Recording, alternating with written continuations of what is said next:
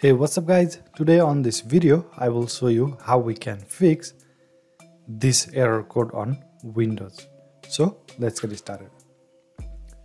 First of all, open your file explorer, so double click on this PC and right click on C drive and click on properties.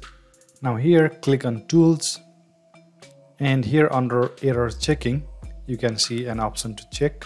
Click on this, click on scan drive. Now close this. You can close this Windows as well. Now here click on start menu, type CMD and select this option, run as administrator. Click on this, click S. You will see one link in the description below. Click on that link, and here are the list of the commands, so you can get all these commands from the link below. So now we have to use this command on command prompt. So copy this first command here, right click, copy and paste it, enter. Now copy this command,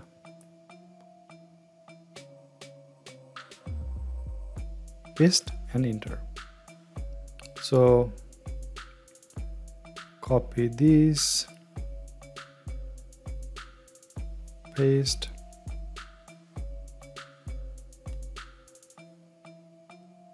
you can copy all of this command at a time and right click here and paste.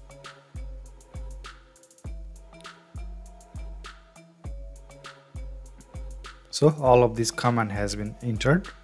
So what you can do is you can select all these command and copy, and you can paste it at the same time. So you don't need to copy each command separately.